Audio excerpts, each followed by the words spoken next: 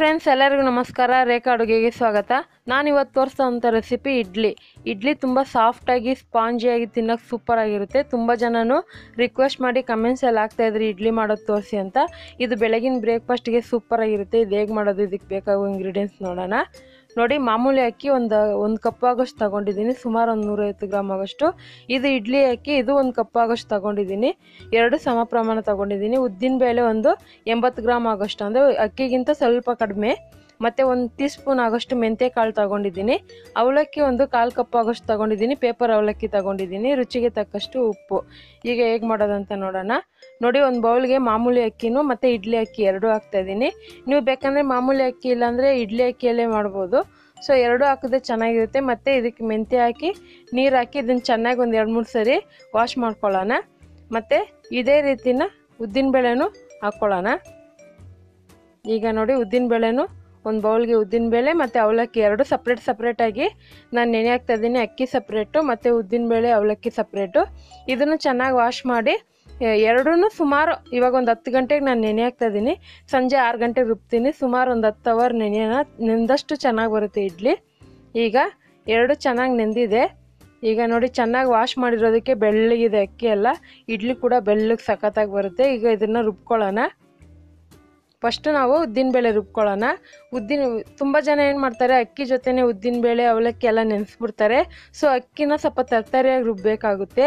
ಉದ್ದಿನಬೇಳೆ ಫುಲ್ಲು ನೈಸಾಗಿ ಕ್ರೀಮಿಯಾಗಿ ರುಬ್ಕೋಬೇಕು. ಇದಕ್ಕೊಂದು ಸ್ವಲ್ಪ ನೀರು ಹಾಕ್ಕೊಂಡು ಚೆನ್ನಾಗಿ ಕ್ರೀಮಿಯಾಗಿ ಬರೋ ಥರ ರುಬ್ಕೊಳ್ಳೋಣ, ಅಂದರೆ ತೆಳ್ಳಗೆ ರುಬ್ಬಬೇಕು.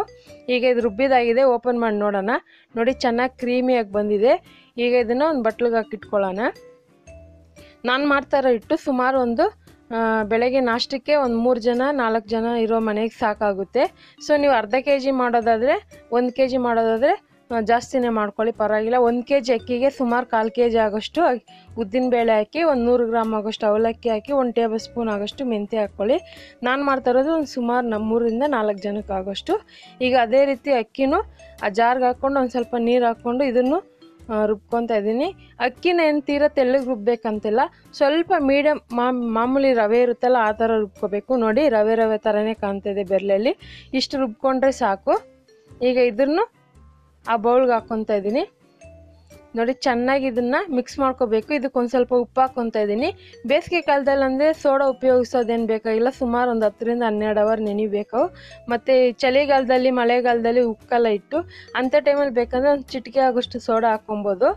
ಮತ್ತು ಆದಷ್ಟು ಬೇಗನೆ ರುಬ್ಬಿಡಿ. ಸುಮಾರು ಒಂದು 10ರಿಂದ 12 ಅವರ್ ಇದು ನೆನಿಬೇಕು. ಚೆನ್ನಾಗಿ ಹುಳಿ ಬಂದು ನೊರೆ ಥರ ಬರಬೇಕು. ಇದನ್ನು ನಾನು ಫುಲ್ಲು ಒಂದು ಓವರ್ ನೈಟ್ ಫುಲ್ಲು ಬಿಡ್ತೀನಿ. ಈಗ ನೈಟ್ ಫುಲ್ಲು ಆಗಿದೆ. ಇವಾಗ ಬೆಳಗಿನ ಜಾವ 9 ಗಂಟೆಯಲ್ಲಿ ನಾನು ಮಾಡ್ತಾಯಿದ್ದೀನಿ. ನೋಡಿ, ಚೆನ್ನಾಗಿ ಉಕ್ಕಿ ಬಂದಿದೆ. ನೊರೆ ಆಗಿರಬೇಕು. ಇದನ್ನು ಜಾಸ್ತಿ ಮಿಕ್ಸ್ ಮಾಡೋಕ್ಕೆ ಹೋಗಬೇಡಿ. ಸುಮಾರು ಒಂದು 2 ಸರಿ ಮಿಕ್ಸ್ ಮಾಡ್ಕೊಳಕ್ಕೆ ಹೋಗಿ. ಈಗ ಸ್ಟವ್ ಮೇಲೆ ನಾನು ಇಡ್ಲಿ ಕುಕ್ಕರಲ್ಲಿ ನೀರು ಇಕ್ಕಿದ್ದೀನಿ. ಸುಮಾರು 1 ಲೋಟ ಆಗೋಷ್ಟು ನೀರು ಹಾಕಿದ್ದೀನಿ. ನೀರು ಕೂಡ ಕಾದಿದೆ. ಈಗ ಇಡ್ಲಿ ಪ್ಲೇಟ್ಗೆ ನೋಡಿ ಎಣ್ಣೆ ಹಾಕ್ತಾಯಿದ್ದೀನಿ. ಮತ್ತು ನೀವು ಎಣ್ಣೆ ಬದಲು ಬೆಣ್ಣೆ ಕೂಡ ಯೂಸ್ ಮಾಡ್ಬೋದು.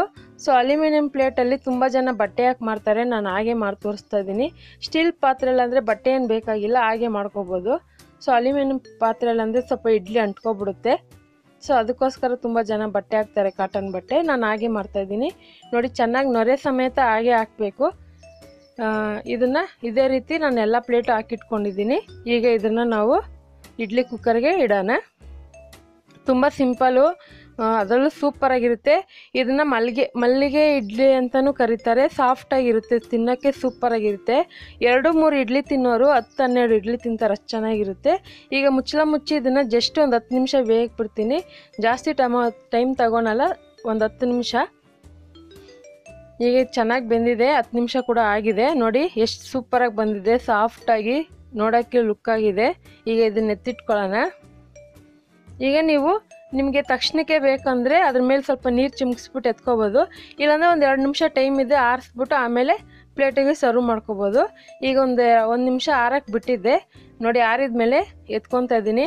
ನೋಡಿ, ಅಲ್ಯೂಮಿನಿಯಂ ಪಾತ್ರೆಲಿ ಮಾಡಿರೋದ್ರಿಂದ ಇಡ್ಲಿ ಸ್ವಲ್ಪ ಪ್ಲೇಟಿಗೆ ಅಂಟ್ಕೊಳ್ಳುತ್ತೆ. ಆದರೆ ಇಡ್ಲಿ ಮಾತ್ರ ಹೆಂಗಿರುತ್ತೆ ಅಂದರೆ ಹೂವು ಥರ ಸಾಫ್ಟಾಗಿ ತಿನ್ನೋಕ್ಕೆ ಸಖತ್ತಾಗಿರುತ್ತೆ. ನಾನು ಹೇಳ್ದಂಗೆ 4-5 ಇಡ್ಲಿ ತಿನ್ನೋರು 10-12 ಇಡ್ಲಿ ತಿಂತಾರೆ, ಅಷ್ಟು ಚೆನ್ನಾಗಿರುತ್ತೆ. ನೋಡ್ತಾ ಇರ್ಬೋದು ಎಷ್ಟು ಸಾಫ್ಟಾಗಿ ಬಂದಿದೆ ಅಂತ. ಸೊ ಇಡ್ಲಿ ಜೊತೆಗೆ ನಾನು ತುಂಬ ವೆರೈಟಿಗಳು ಚಟ್ನಿಗಳು ಬಿಟ್ಟಿದ್ದೀನಿ, ಇಡ್ಲಿ ಸಾಂಬಾರು ಕೂಡ ಬಿಟ್ಟಿದ್ದೀನಿ. ಅದನ್ನು ನೀವು ನಮ್ಮ ಚಾನಲಲ್ಲಿ ಚೆಕ್ ಮಾಡ್ಬೋದು. ನೋಡೋದಲ್ಲ ಎಷ್ಟು ಸಿಂಪಲ್ಲಾಗಿ ಕಲರ್ಫುಲ್ಲಾಗಿ ಸ್ಪಾಂಜಿಯಾಗಿ ಇಡ್ಲಿ ಮಾಡೋದು ಅಂತ. ಹಾಗಾದರೆ ಈ ರೆಸಿಪಿ ನಿಮ್ಗೆ ಇವತ್ತು ಇಷ್ಟ ಆಗಿದೆ ಅಂದ್ಕೊತೀನಿ. ಇಷ್ಟ ಆಗಿದ್ರೆ ಇವತ್ತೇ ಟ್ರೈ ಮಾಡಿ, ಹೇಗಿದೆ ಅಂತ ಕಮೆಂಟ್ಸ್ ಮಾಡಿ. ಮತ್ತಷ್ಟು ಈಸಿ ರೆಸಿಪಿಗೋಸ್ಕರ ರೇಖಾ ಅಡುಗೆ ಚಾನಲ್ನ ಸಬ್ಸ್ಕ್ರೈಬ್ ಮಾಡಿ, ಶೇರ್ ಮಾಡಿ, ಲೈಕ್ ಮಾಡಿ. ಈ ವಿಡಿಯೋ ನೋಡಿದ್ದಕ್ಕಾಗಿ ಎಲ್ಲರಿಗೂ ಧನ್ಯವಾದಗಳು.